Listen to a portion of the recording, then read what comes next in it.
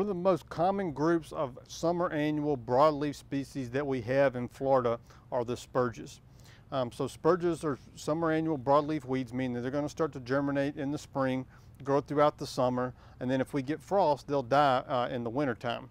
So here we have three of the most common species of spurge in landscapes. First, we're going to talk about spotted spurge. So spotted spurge is a low-growing or prostrate type spurge. It's going to grow low along the ground. So as you can see here, it wants to grow low and flat along the ground and lay along the ground. It'll have reddish stems and it has opposite leaves. So all spurges will have opposite leaves, meaning that the leaves are coming out on opposite sides of the stem. Inside all of these little leaf clusters are these little flowers. So in each of those flowers, the plant can produce about 2 seeds. And then when this plant is mature, in about 8 to 10 weeks after it germinates, it can produce about 8,000 seed, which is one of the reasons that it is so common in Florida landscapes.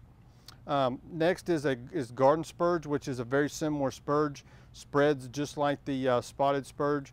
And another thing to keep in mind with all of the spurge species is that typically they always have the reddish stem, and then garden spurge, just like spotted spurge, if you break the stem, you will have a white milky sap.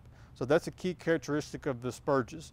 If you have a broadleaf weed with reddish stems, opposite leaves, and you break the stem and there's white milky sap there, it's typically going to be a spurge species.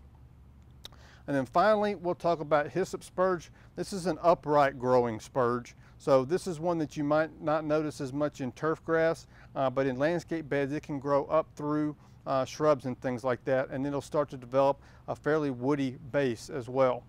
Opposite leaves, again, just like the others, whitish flowers in those leaf clusters. Spurges, because they spread through seed only, one of the best ways to control them is with pre-emergence herbicides, and then in landscape beds, mulch is very effective.